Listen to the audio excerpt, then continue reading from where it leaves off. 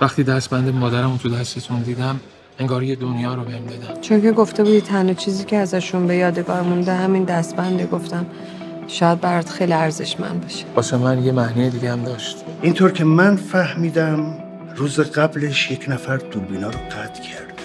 اگه قطع شدن اون دوربین‌ها مربوط به اون اتفاق باشه، یعنی یه نفر با برنامه‌ریزی قبلی وارد ساختمان شده. پس اتفاقی که برای دختر دوستتون افتاده تصادفی نبوده. ببینم فیلم‌های عروسی رو چک کردم. موضوع راجع به رستاست نه؟ قرار صحبت با سرهنگ امروزم برای همینه. منم دلم میخواد اون آدم مجازات بشه، ولی نه به دست تو. من اون فیلمو میخوام. مشکلی نیست، ولی اگه خود آقا پسرتون با من تماس بگیره خیالم راحت‌تر. من پدر عروسم. تو مگه مرخصی نگرفته بودی؟ من بله چرا، ولی راننده این سانتافه زنگ زد میخواست بیاد دنبالش، یعنی ماشین رو میخواست ببره.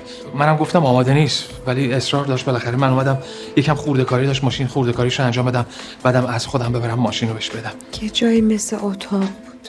من اصلا نمیتونستم حرکت کنم. فقط چند ثانیه تونستم به زور چشممو باز کنم.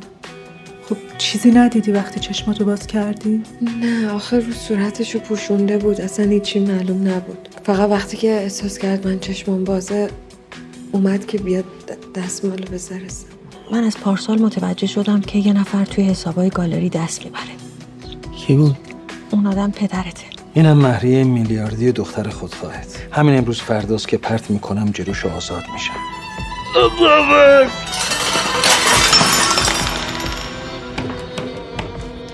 جانم خسرو خان، حالتون خوبه؟ خسرو خان، خسرو خان، چی شده آقا خسرو؟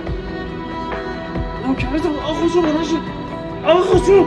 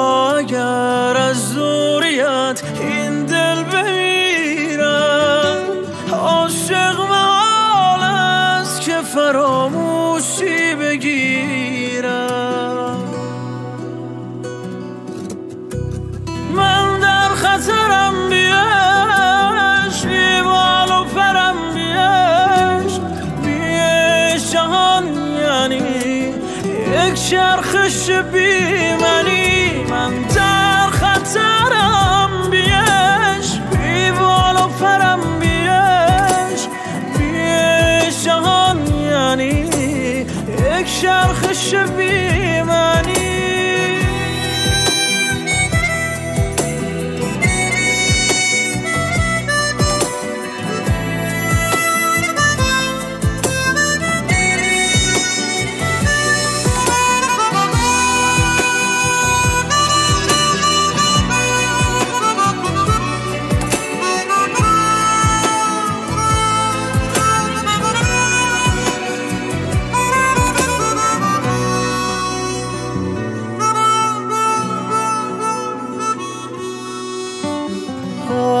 ببین نام من از نامت جدا شد، بیرحم من سهم من از تو گریه ها شد. این خانه بعد از تو شده دیوان خانه، در من نمرده این جنون عاشقانه.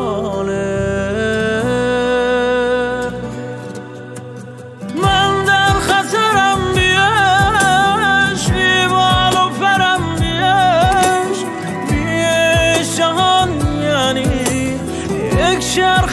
بی منی، من در خطرم، بیش بی بال و پرم، بیش بیش جهان یعنی یک شرخش بی منی.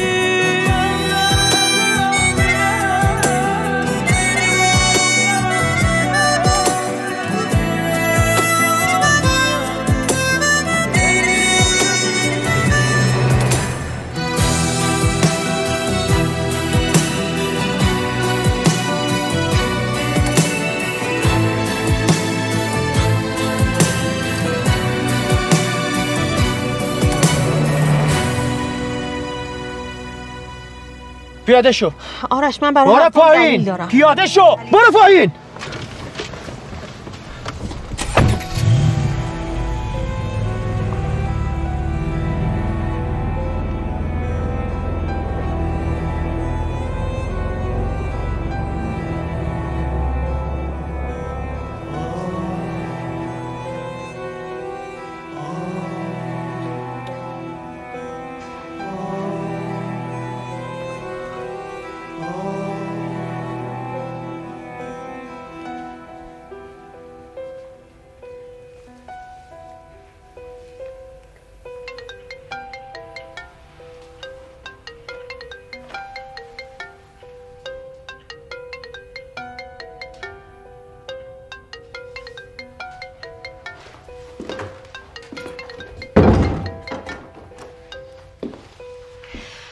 الو آرش جان سلام.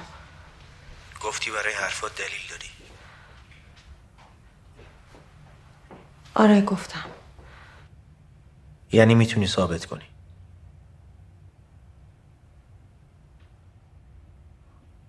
اگه تو بخوای. پس ثابت کن. ولی اگر دروغ گفته باشی؟ من هیچ وقت به تو دروغ نمیگم. هیچ وقت. فقط تا فردا به این وقت بده. خداحافظ.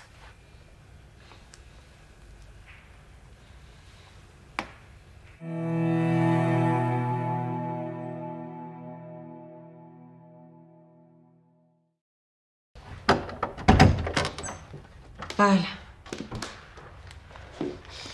درو چرا قفل کردی؟ درو چرا قفل کردم؟ داشتم لباس عوض میکردم. بیا بشین درم ببند.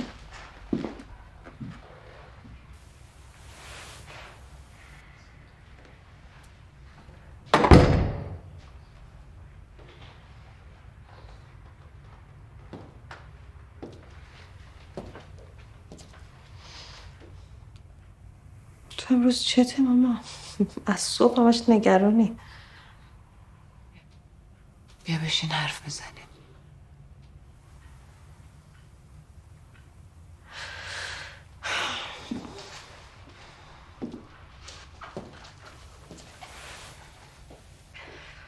بله بفرمایید. من میدونم که خیلی وقت همه فکر و ذکرم پی رستا بوده، ولی معنیش این نیست که تو رو فراموش کردم. با من حرف بزن آقا. چه تاخه؟ چی داره عذابت میده؟ چی داری میگی مامان؟ چه حرفیه میزنی؟ من حالم خوبه. شما دوست داری الکی نگران باشی؟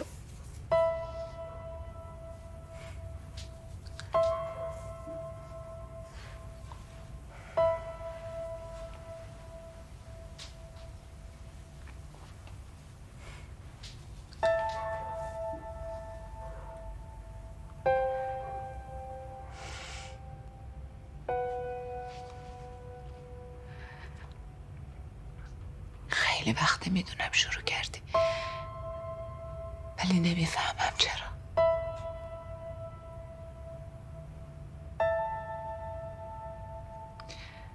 من فکر میکردم تونستم کاری کرده باشم که تو زخمای گذشته تو فراموش کنی، ولی ظاهرا نشد.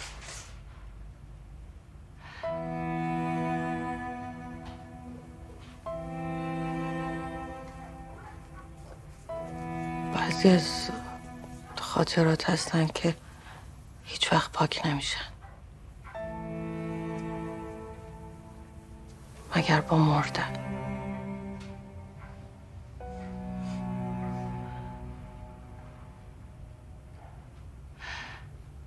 فکر میکردم کابوسام تموم شدن، ولی همشون با هم برگشتن. میدونی هر وقت میبینم در اتاقت قفل تمام بدنم میلرزه.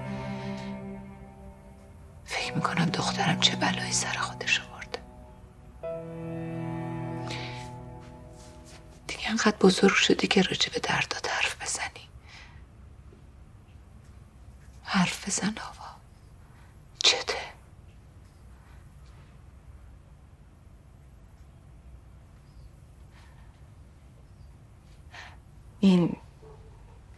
این فقط یه راهه برای آروم کردن دردام. همین. آخه این چه دردی که تحملش سخت‌تر از این زخمای لعنتیه؟ درد عشق. عشق؟ عشقی که به خانوادم دارم. وقتی میبینم نمیتونم برای شما کاری بکنم دردش برام غیر قابل تحمل میشه مامان. اما دیگه نگران نباشین. وقتی که رستا سر و سامون پیدا بکنه فکر کنم که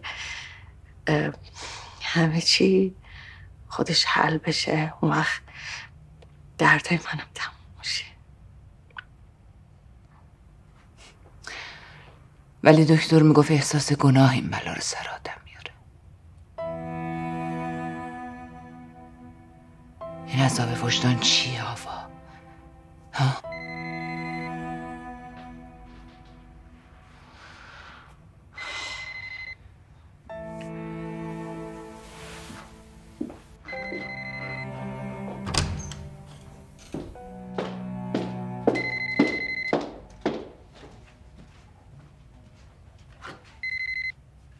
الو. سلام نکیسا.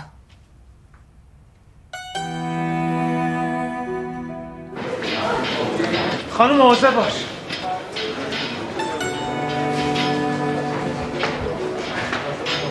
خسرو خانم.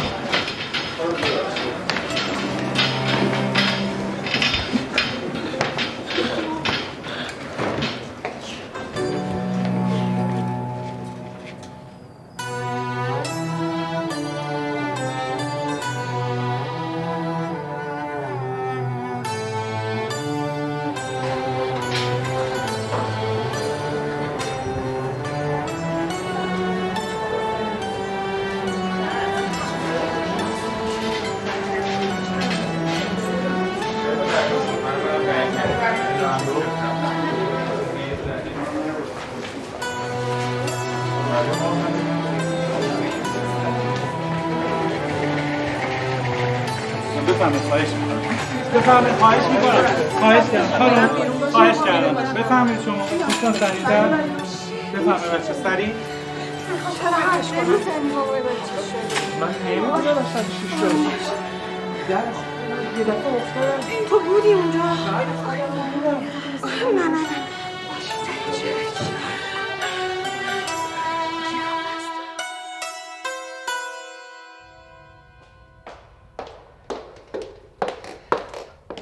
به دکترش زنگ زدم. تو راهه. میگفت معجزه شده. هنوز فکر میکنم دارم خواب میبینم. عطابک همیشه میگفت حرف زدن معجزه میکنه، اما باور نمیکردم.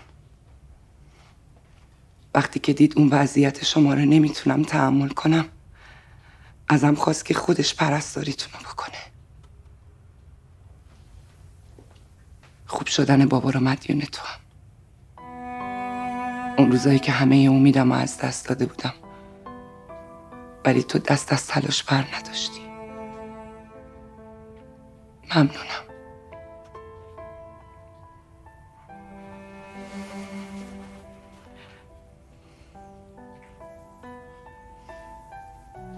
بابا خواهش میکنم با من حرف بزن. میخوام صداتو بشنوم. دلم خیلی برای صدات تنگ شده. با هم حرف بزن.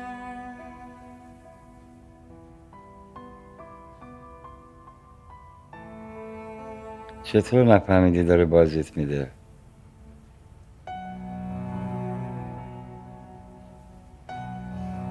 چی؟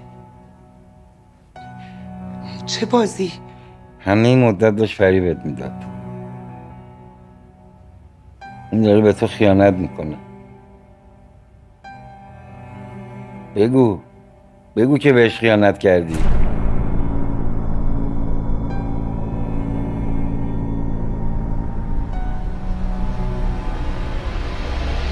منم ازت ممنونم اتفاق.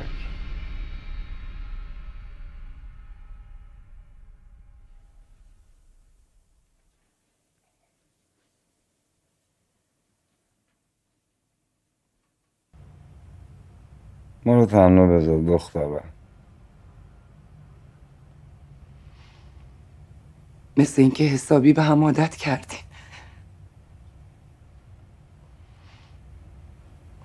چشم.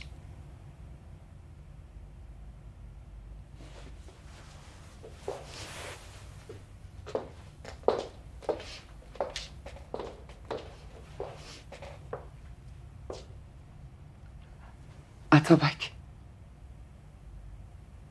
واقعا ازت ممنونم.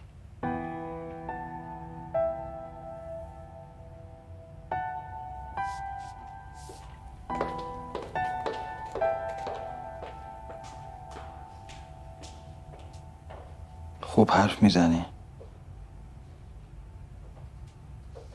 صدات مثل آدمای تازه به زبان اومده نیست. یه هفته هست میتونم. نیومدی سراغم.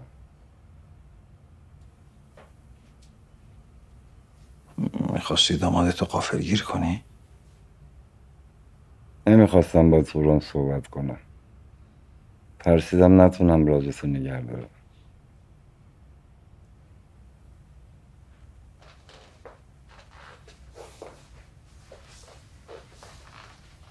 تهدیدم میکنی؟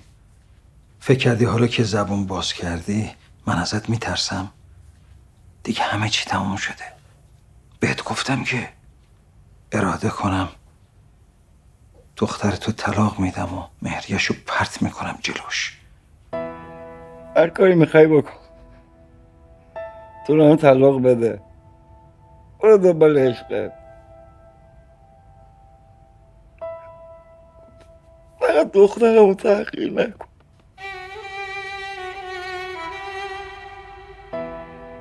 حالا که نوبت تأخیر خودتون شد این حرفا رو میزنی؟ میدونی من چند سال منتظری همچین لحظه‌ای بودم؟ 3 سال شکنجه من برای خاموش کردن کینت کافی نبود. از ثروت هم هر چی بخوای به نام. ثروت تو؟ بهتره بگی پولی که از بابام بالا کشیدی. پس بی خود سرم منت نذار. هر بلایی سر زندگی تو بابا آوردن تقصیر من بود. تو که گناهی نداره. این تو نیستی که میگه کی گناهکاره کی نیست. منم که باید بگم. فکر میکنی نمیدونم چرا خودتو زدی به مش مردگی؟ برای اینکه میدونی دیگه کاری از دستت بر نمیاد. التماس میکن به پات میاد. تو رو اذیت نکن.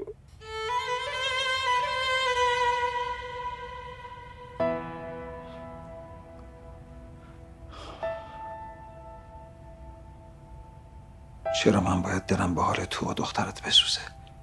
چرا؟ چون تو آدم خوبی هستی. چون توران دوست داره. اون فقط کاری رو میکرد که من ازش میخواستم. حالا فهمیدم اشتباه کردم. با انتقام یه جنگی رو راه میندازی که بازندش خودتی. تازه برای مری باید بهش توضیح بدی پولش از کجا آوردی.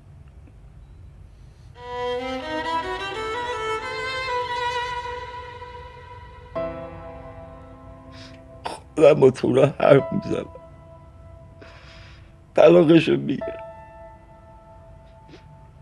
ازش میخوام بهریهشو ببخشه، در مورد سهمتم هرچی که تو خواستی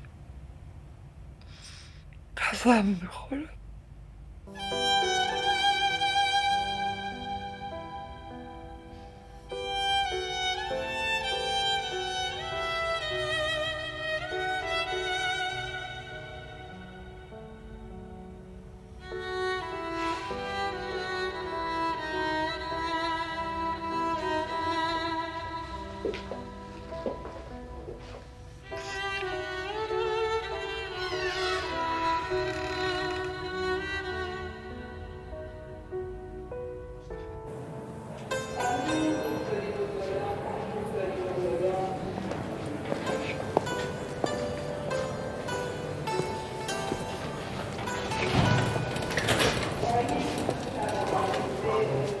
نگران نباش پسر، همه چیز درست میشه. فعلا وضعیتشون ثابته و این میتونه خبر خیلی خوبی باشه، ولی اینکه کی از کما خارج میشن این سوال نیست که جوابش دست من باشه. بهرام ما اون کاری که لازمه انجام میدیم، شما امیدوار باشید.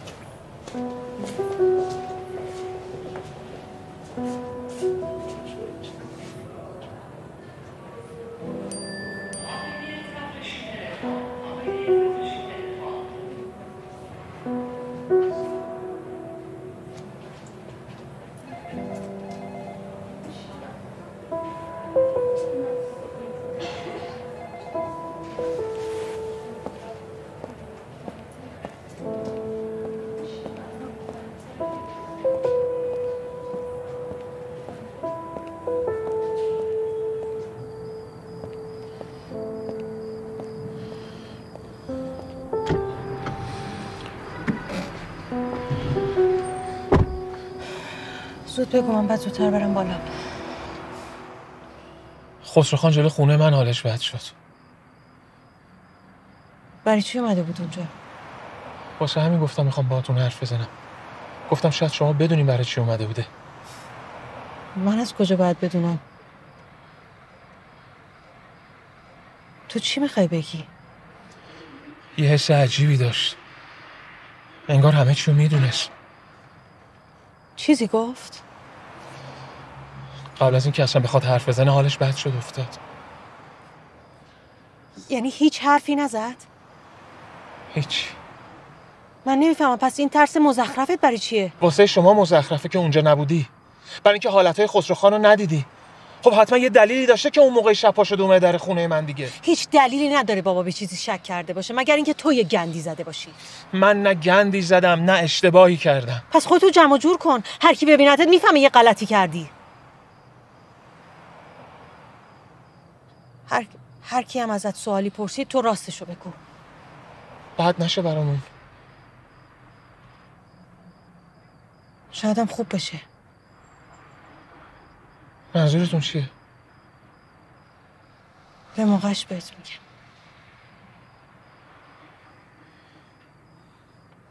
آرش رو چی کار کنیم؟ اگه قضیه خسروخان رو بفهمه بلند میشه میاد. اون بیچاره فعلا ذهنش درگیر گندکاری باباشه. منم که چیزی بهش نمیگم. خب حالا اینم یه روز دو روز، بعدش چی؟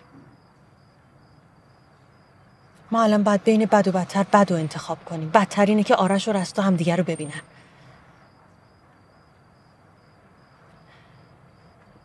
نفیسا من یه سیم کارت میخوام، میتونی برام جورش کنی بدون اسم؟ آره میتونم، آشنا دارم. خوبه پس تا صبح دستم برسونش.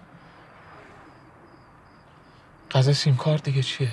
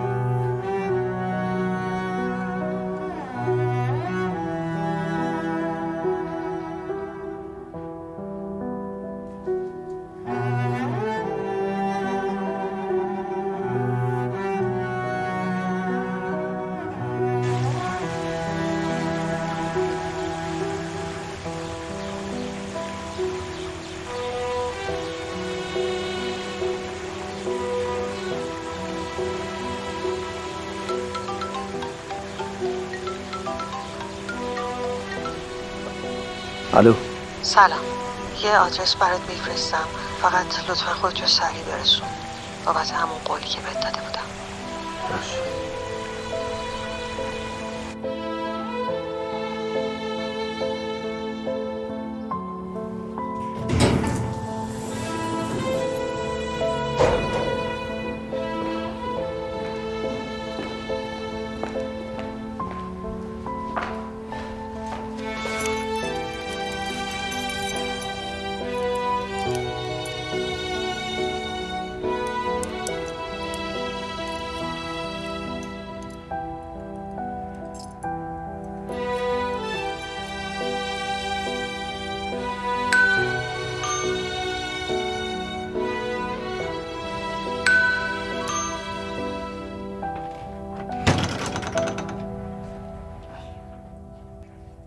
سلام.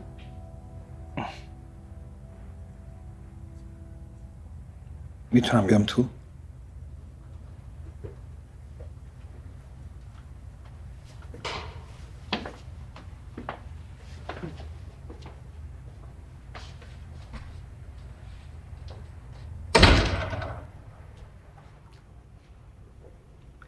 دلم واسه اینجا خیلی تنگ شده بود.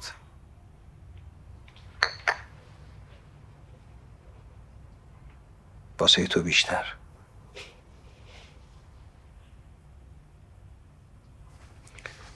تو همین چند روز کلی اتفاق افتاد. بهترین و مهمترینشون این که خیال میکنم آرش و رستا دوباره دارن به هم میرسن. چه خوب. چه جوری؟ داستانش مفصله های میگم واسه سر فرصت. الان دوست دارم فقط از خودت بشنوم.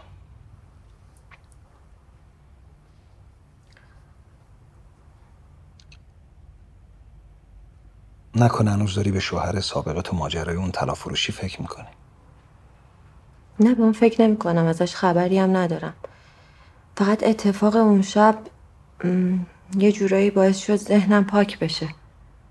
بهم کمک کرد به رابطم با تو از اول دوباره فکر کنم. فقط این دفعه بدون عادت و دلبستگی. جالبه که هنوز بعد این مدت باید به رابطمون فکر کنی. خیال میکردم همه چی حل شده. حتی بک تو هنوز داری به زن دروغ میگی. منم فقط یه معشوقم که از همه دنیا قایمم کردی. پس چی حل شده؟ من فکر میکنم که ما فقط داریم خودمونو گول میزنیم که کمتر احساس گناه کنیم. فکرات به نتیجه هم رسیده؟ زود اومدی. هنوز دارم فکر میکنم. کار آسونی که نیست.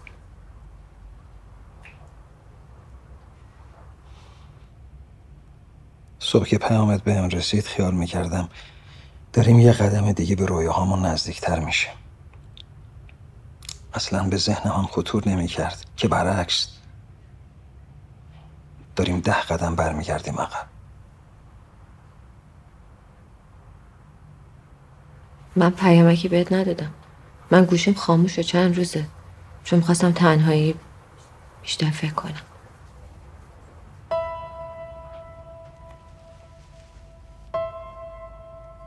پس اون SMS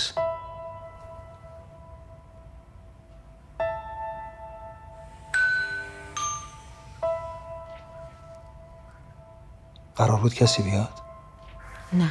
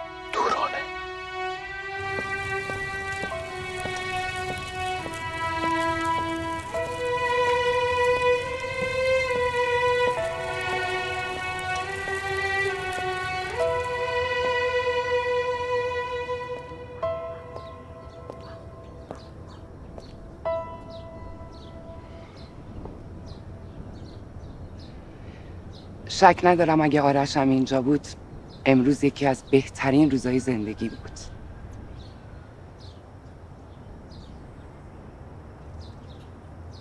شنیدین که دکتر چی گفت؟ فقط گفتار درمانی کافی نیست. باید تو خونه هم حرف بزنیم تا مثل روزای اول بشیم. پس واسم حرف بزنیم. چی دوست داری بشی؟ بیشتر کنجکاوم بدونم که اتابک چیا بهتون میگفت. خیلی چیزا حرف میزد. از خاطرات گذشته، از برنامه‌های آیندهش. از من چی؟ از منم حرفی میزد؟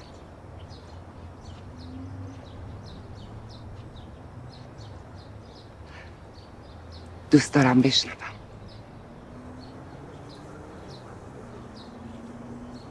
او خیلی دوست داره.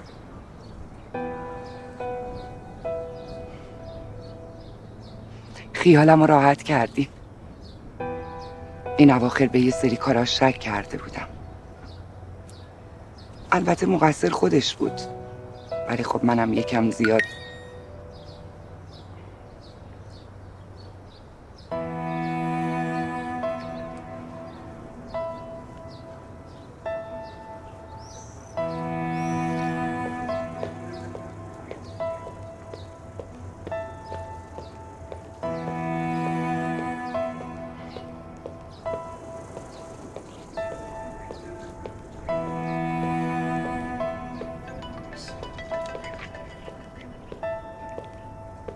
بله.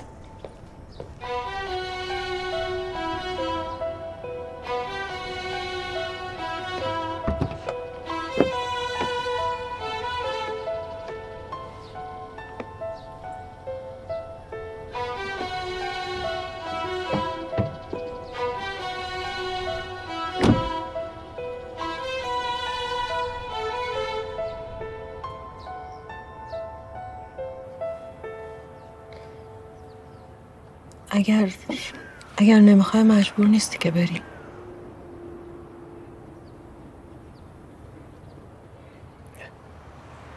اتفاقا خیلی هم مجبورم که برم.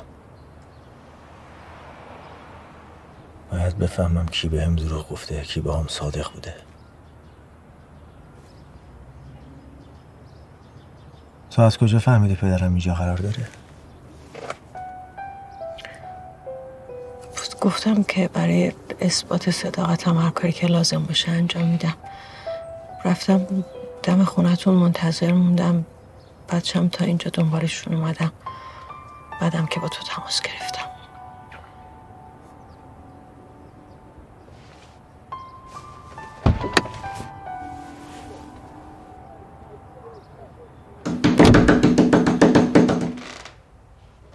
دیگه دلیلی واسه نقبی کاری نیست. حتما همه چی میدونه که تو رو کشونده اینجا. ولی آخه میترسی من برم باز کنم.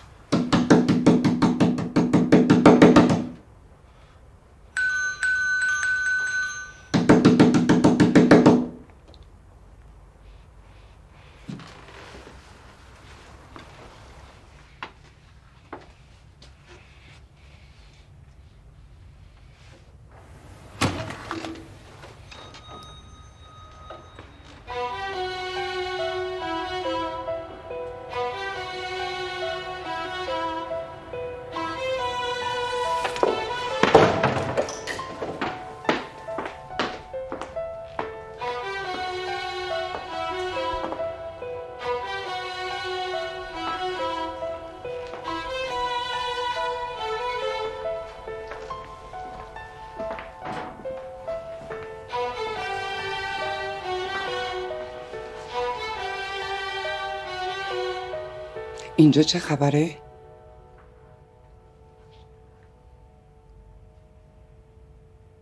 قرار نبود اینطوری بفهمی.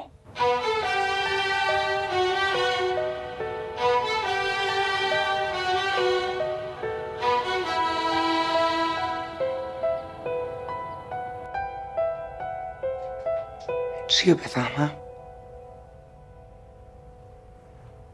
اجازه بدیم من تو خفه شو. دارم با شوهرم صحبت میکنم. بس توران.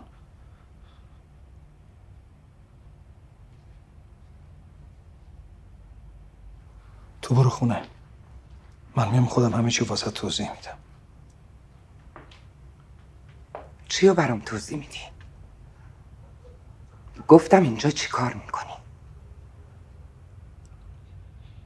یه سالی هست دنبال کارای طلاقم.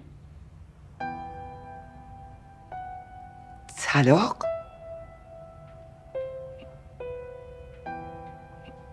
نمیفهمم. توران، واسه من ادای زنای عاشق پیشه رو در نیار که انگار یه عمر به شوهرشون عشق هدیه دادن و حالا به جاش خیانت نصیبشون میشه. تو به من خیانت کردی؟ آره؟ برو خونه. هرچی باید میفهمیدی فهمیدی. این کابوس بالاخره یه جا باید تمام میشد. اتفاقا الان وقت کابوس توی احمق. بلایی به سر تو این زنی که میارم که احترامتو نگه دار توران.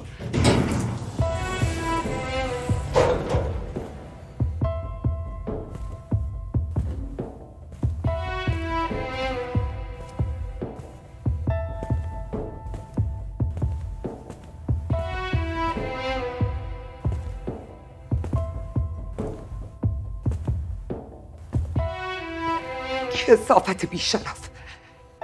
بعد از 30 سال زندگی جواب من اینه؟ برای تو زندگی بود، واسه من زندان بود. 30 سال زندان، تو هم زندانبانش، بدون هیچ رحمی. هیچ وقت از خودت پرسیدی چرا فقط ما یه بچه داریم؟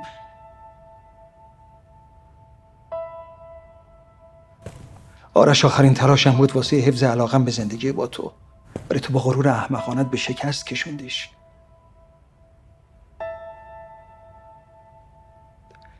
دیگه نمیتونستم بیشتر از این غرق بشم. تصمیمم گرفتم.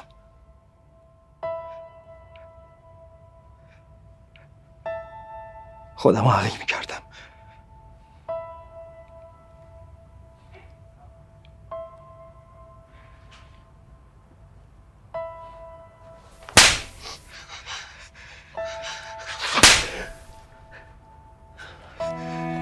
توران، دیگه هیچی نیستی. دوران سلطنت تموم شد. هیچی نیستی. ببین، این زنجیری که 30 سال منو باهاش به اسارت کشوندی، صبر کردم تو روز دادگاه پرتش کنم تو صورت تو، برای همیشه آزادیمو به دست بیارم. تو هم هیچ کاری از دستت.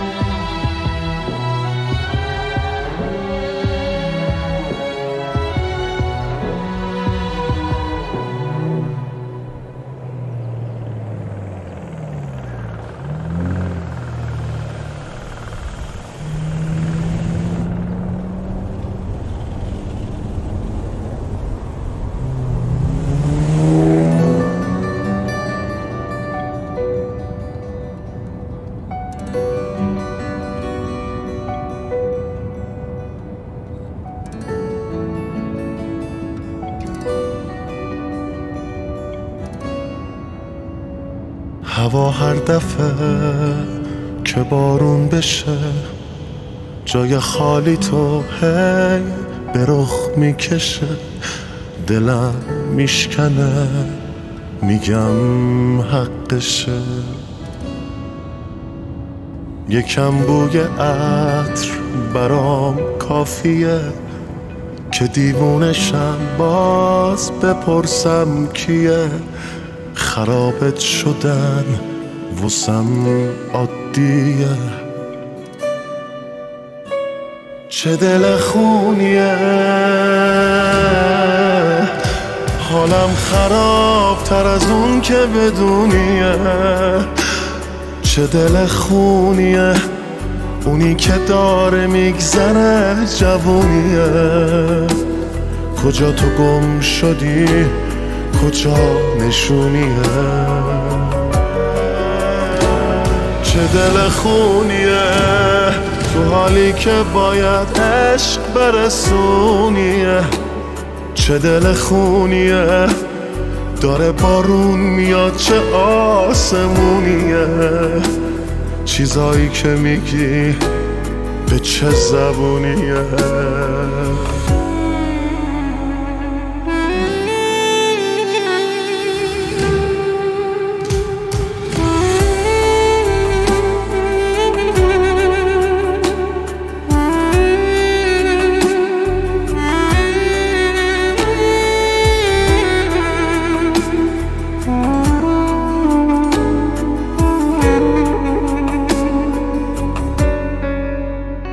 چه دل خونیه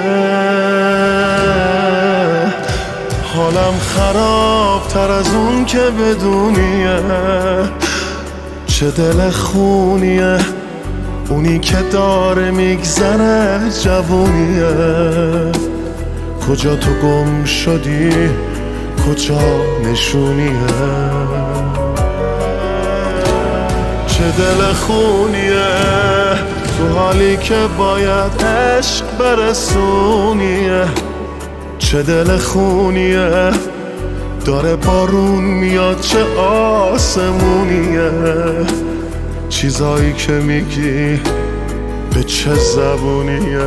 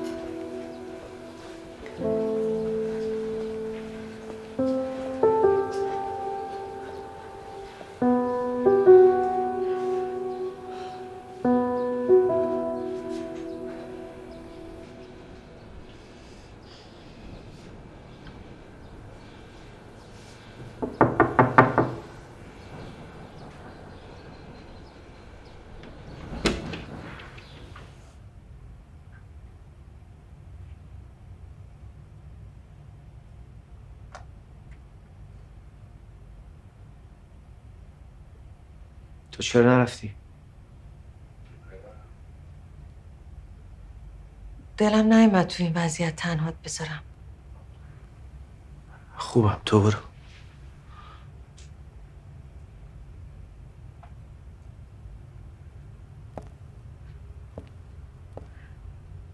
دم نوشه، شاید آرومت بکنه.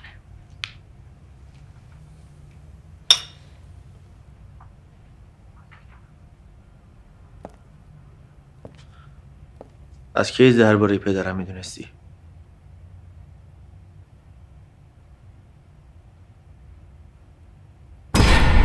رستا همیشه بهم میگفت منو با پدر و مادرم میخواد. با این وضعی که پیش اومده چی فکر میکنی؟ من اگر عاشق کسی بودم هیچ وقت براش شرط نمیذاشتم. واسه چی اومده بود خونه تو؟ چند بار اومدن با هم دیگه حرف زدیم، همش راجع به شما، حرفایی که پدر زنا با دوماداشون میزنن. من بدون تو نمیتونم التماسی کنم. من تو بدون هم آدمای خوشبختری هستی. من میخوام تنها باشم، میخوام با خاطراتی که دارم زندگی کنم. هر موقع تصمیم گرفتی دیگه با خاطراتت زندگی نکنی میدونی من کجام. خسرو خانم مثل بابای خودم دوستش داره. اگه اتفاقی واسش میفته منم به هم میریسم. باورم نمیشه آدمی که یه دختر رو شب عروسیش بدوزه اینقدر احساساتی باشه.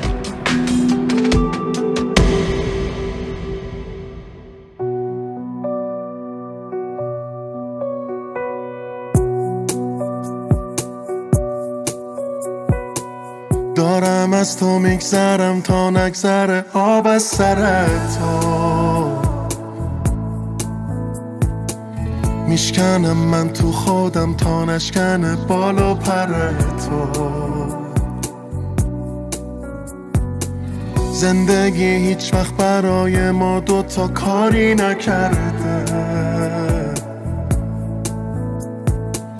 اون که واسه عشق بمیره که فدا کاری نکرده، کاری نکرده. تنهای تنم میخوان به بازم بشکن، همه رو بازم میسازم، بازم میسازم. تو کوچه آخر بالامو بستن، من تو قفس و دورم نشستن. دل تنگ تمنه،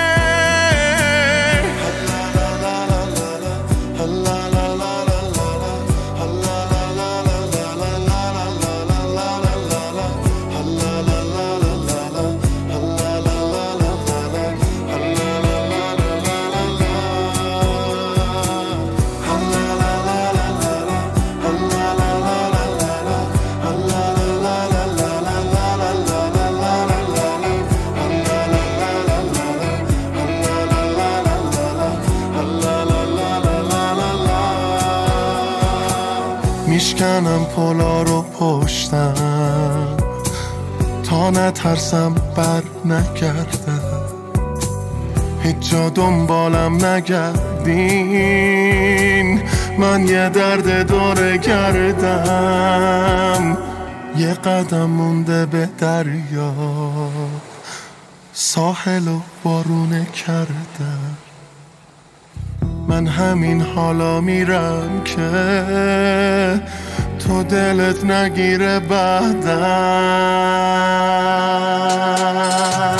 تنهای تنم میخوان به بازم بشکن، همه رو بازم میسازم، بازم میسازم.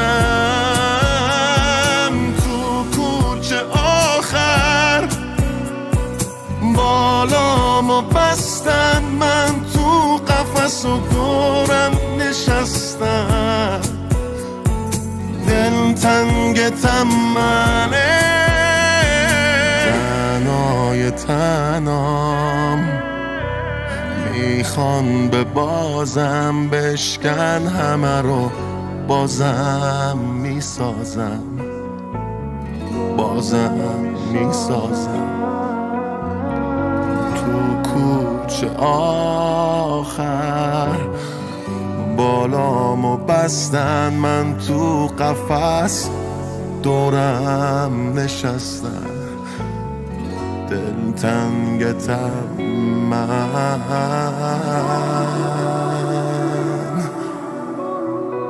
دل تنگ تمن.